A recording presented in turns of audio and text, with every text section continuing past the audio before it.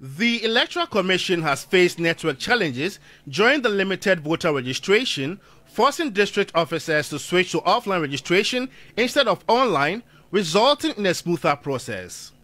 Most centers visited were relatively calm, with the usual chaotic scenes absent.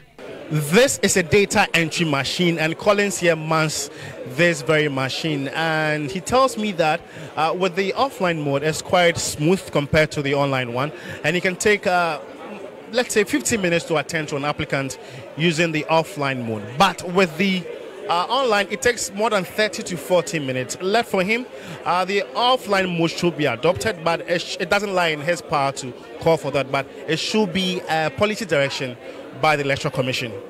But political party agents are expressing concern about the potential for multiple registrations. The offline too has its own challenges as usual, but we thought maybe going offline maybe we'll be able to register some people, but the EC, they are going to suffer at the end of the day because some things will be happening which, because of its offline, they will not detect it until fixing their machines for online, and that's why they will detect it. Maybe probably by then some people have already registered and maybe they did the double registration and stuff, so they've already gone. For the offline mode, well, it's okay once there are internet issues and for registration to go on smoothly, the EC should go on offline. I think that we are okay with that. That we are only concerned about the implications after the offline mode, because the very moment we are done with the offline and they want to transition to the online, what happens? We don't want a situation where there will be some double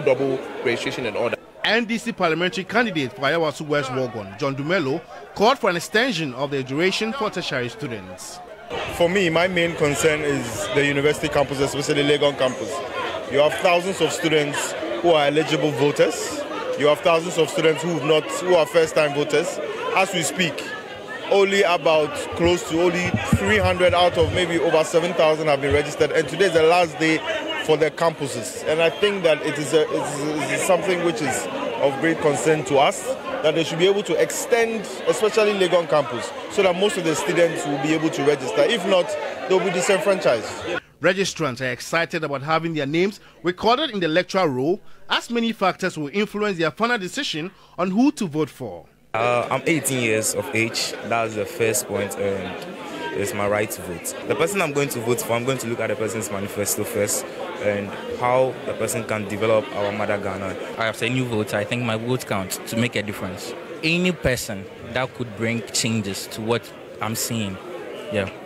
The Electoral Commission has assured stakeholders that if there is a backlog at the end of the 21-day period, the exercise will be extended beyond the May 27 deadline. George Quinnin, TV3 News, Accra.